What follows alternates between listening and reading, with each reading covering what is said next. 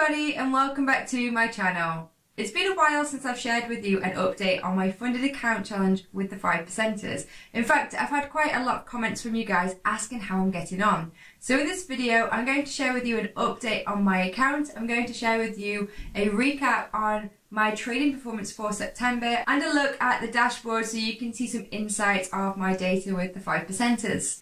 If you're new to my channel, my name is Emily and on Mindfully Trading, I share my journey as I grow and develop as a trader, trading primarily the Forex markets. And I have been trading with the 5%ers who are a trading prop firm. So if you are able to pass their challenges, you can get access to a funded trading account that you can trade and hopefully profit from. I have got a link below in the description to the 5%ers if you want to find out some more information.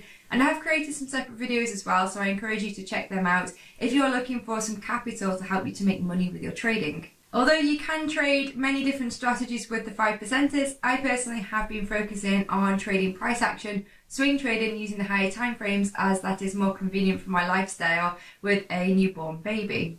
So let's jump onto the chart and I'm going to share with you my account update with the 5%ers.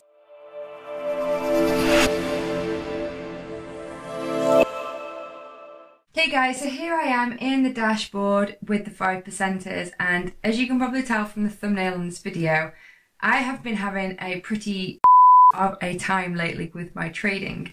The best way to share with you where I am at is to show you a chart. On the left hand side you can see balance, and I started with a $20,000 account size with my challenge with the 5%ers. Now to begin with, I kind of dropped a little bit. I consolidated around my starting capital here. The blue line represents my balance and the pink dotted line is the floating profit and loss, so that's basically your equity. So let's just focus on the blue line at my balance. And I consolidated quite a while around my funding capital. As you can see, I had a sharp drop down. I started to go into drawdown, but I managed to sort of gather myself, to center myself, to use those mindful techniques such as meditation and yoga and other things that might appeal more to you. Personally, I like a lot of exercise as well, but all these techniques to try to get your head into a better place, because ultimately trading is about mindset and trading psychology, and that really does make it or break it when it comes to trading once you understand the technicals.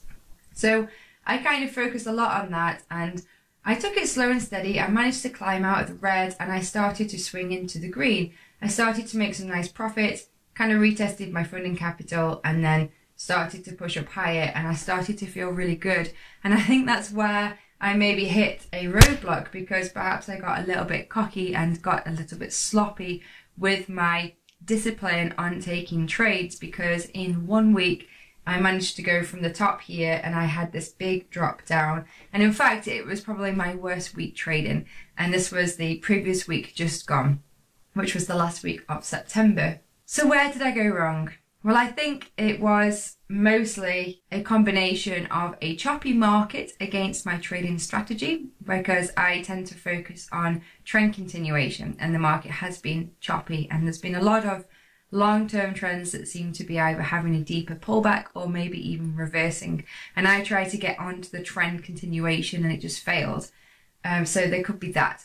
And I also feel like it is maybe because I was doing so well and I got a little bit slack, because a lot of the trades I got into were not what I would call A quality. And when you're trading a prop firm, you really need to target A quality trades, because each trade really does matter.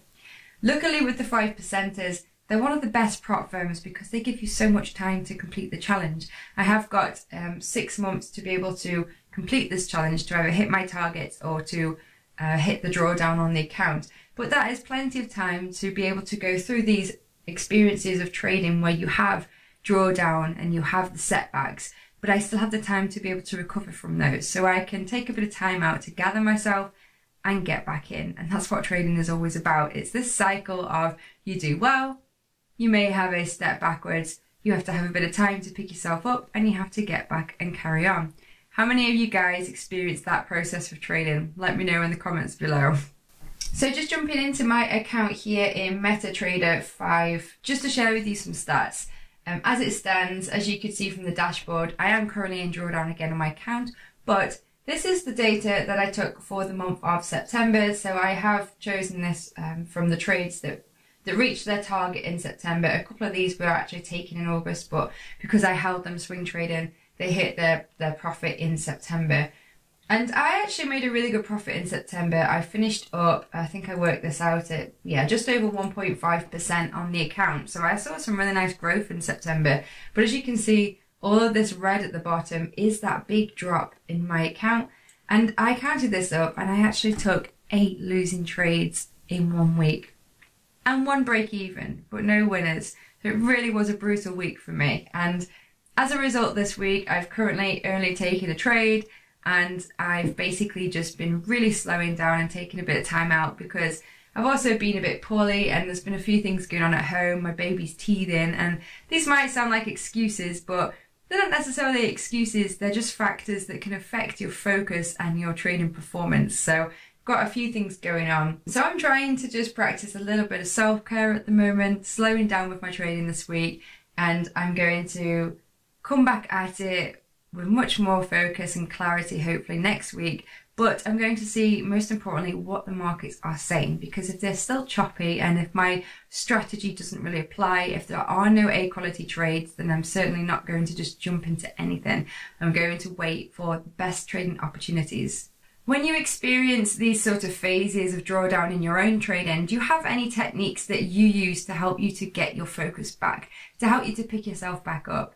If you do, be sure to share them in the comments below. It's always great to hear from you, and we are a community. It's good to help out one another with these tips and tricks. So just before I wrap up this video, I'll just share with you one of the trades that I am currently in. So I'm recording this on Thursday, the 6th of October, and as you can see, I'm currently in a position here on Euro Pound. I got into this a couple of days ago and obviously thought it looked good. Why else would I get into a trade? But now I'm not so sure, but I'm just kind of letting the trade have a bit of time to play out. So let's have a look at the chart for Euro Pound. So for this trade, I've tried to use clean, clear price action. As you can see, there are no indicators on this chart, only drawing tools that I have placed myself. And I'm on the 4-hourly time frame, and I've used this together with the daily time frame to highlight this potential trading opportunity. And what I'm most interested in is, although we had been coming in an uptrend here, making higher highs and higher lows, we had this sharp push up, and immediately we've had a pullback down, and price seems to be swinging lower. But most importantly, it broke that previous higher low here, and it closed below that, which to me suggests that it is starting to swing lower, and I should now look for shorting opportunities. And that's what I did here. So zooming in on most recent price action, all I've done to highlight this trade plan is I have taken the length of this previous pullback here, where price had a pullback before pushing lower, and I applied that to the low of the most recent swing, and it took me into this area here on the left. Now this is quite an interesting area because we had this range of price before price pushed up, but now price has broken this. So this is now an area of resistance for price to push higher. So that's why I set my entry short here with my stop above this area. As you can see, we're testing that at the moment, and time will tell as to whether this trade is going to work out or not. But for now, I've got to trust my plan, I've got to trust my stop, and I've just got to let the trade play out. Meanwhile, you might have caught my other video that I recently shared where I opened a new trading account with the broker CedarFX. I have included a link above to that video if you missed it. It's great if you're a beginner and you're just starting out, because I show you how to set up a free demo trading account so that you can practice risk-free and get started trading. Well, I'm playing with that account at the moment and I'm really excited. I've got some other things going on in the background. I'm playing around with a few different strategies, and I'm also playing around with the idea of automated trading. In fact, I'm going to share a video about that soon, and make sure you're subscribed below with the notification bell tick so that you get notified when that video is released. You're not going to want to miss it. Until then, thank you for watching the video. If you've enjoyed it, please remember to hit that like button. It really helps me out. And I'll catch you in my next video. Thanks guys. Bye.